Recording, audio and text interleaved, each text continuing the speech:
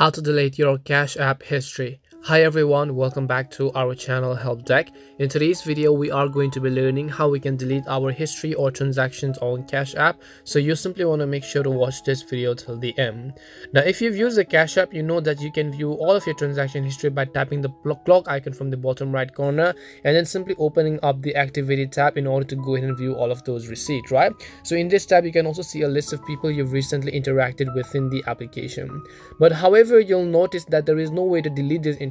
So when you tap on a payment, it only simply gives the option of the payment details and says if it's pending or completed. You can tap the three dots in the top right hand corner, but the only further options it gives you are to get to a web receipt or to contact support if something is actually wrong.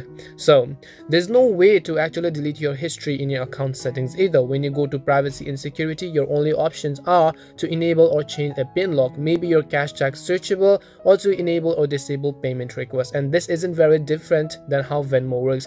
Venmo also doesn't let you delete your transaction history, but with Venmo settings, you can choose to make all past and future transactions private, right?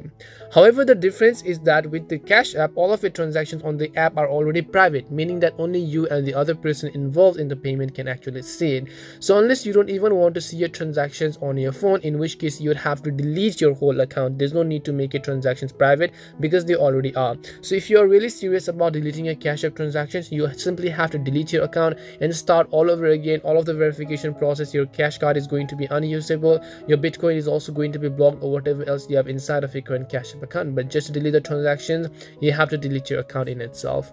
Hope this video helped you. If it did help you, then make sure to leave a like and subscribe to our channel.